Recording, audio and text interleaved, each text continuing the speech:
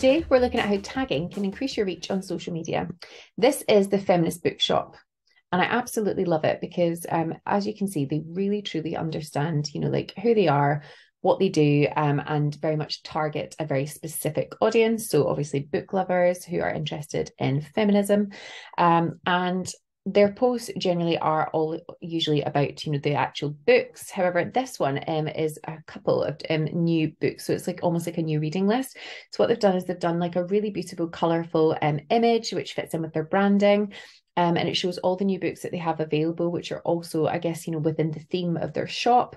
So very fitting for their target audience. And then within the caption, they entice you in with new in, so you know that it's brand new. So it gives you that kind of fear of missing out. But then it goes into detail about, it's our anticipated 2023 reading list, dark academia set in Gothic Edinburgh, a witch story unlike any other.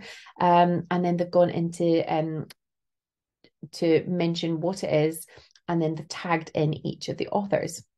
As you can see, this is a really, really strong and really good thing to do, because what this does is, if I was, I don't know, here, the journalist, if I was the Wonder Woman community, if I was Carolyn Hayes, and then what I would be doing is I would be watching my tags, I would be resharing it. So then naturally then that bookshop is going to start coming up to all of their audiences, as well as then obviously introducing the bookshop's audience to authors that they might not have actually seen before. So it's a great way of obviously working with the algorithm on social media anyway, but it also means that you can so you can increase your reach, but you can also increase your engagement as well.